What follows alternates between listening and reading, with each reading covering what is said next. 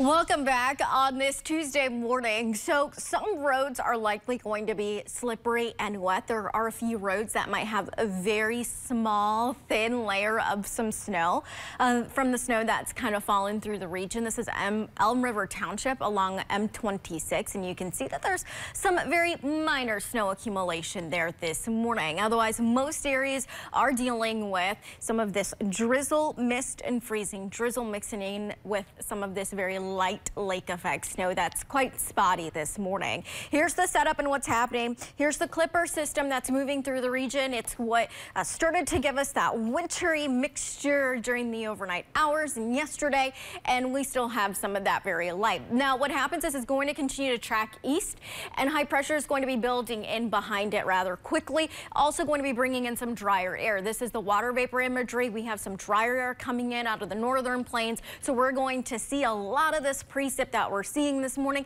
quickly taper off by early in the afternoon. It's not a lot. It's just enough to make for some slippery spots out there. Here's the satellite radar loopimetry. You can see that those few scattered snow showers that have been around overnight have been gradually tapering off this morning. Here's your hour by hour for today. We'll see that continue to come to an end. This is midday.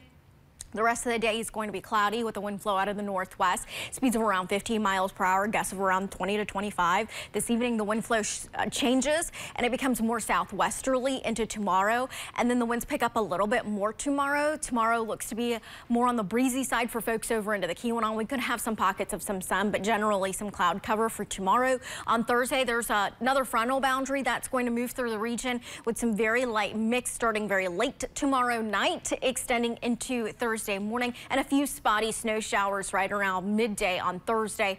But otherwise, no big significant moisture or precipitation for us for the next several days, or even extending through this weekend and early next week. So those few spotty rain showers that might be around today, early this morning, and then again on Thursday, quite minimal, less than half of an inch likely out of those. Our high temperatures for today topping off in the mid-30s. As we look towards tomorrow, really unseasonably warm, tapping into the mid-40s, especially for our western counties of the UP, and upper 30s right along Lake Michigan and the east end. So tomorrow, we are going to have temperatures easily top off about 20, maybe even 25 degrees above the normal. We had a record high in 1993 of 42 degrees for tomorrow at the local National Weather Service office, and we could be seeing some of our records being broken tomorrow with that big warm up that's coming. So again, breezy over into the Keweenaw tomorrow, unseasonably warm with the potential of breaking some records tomorrow.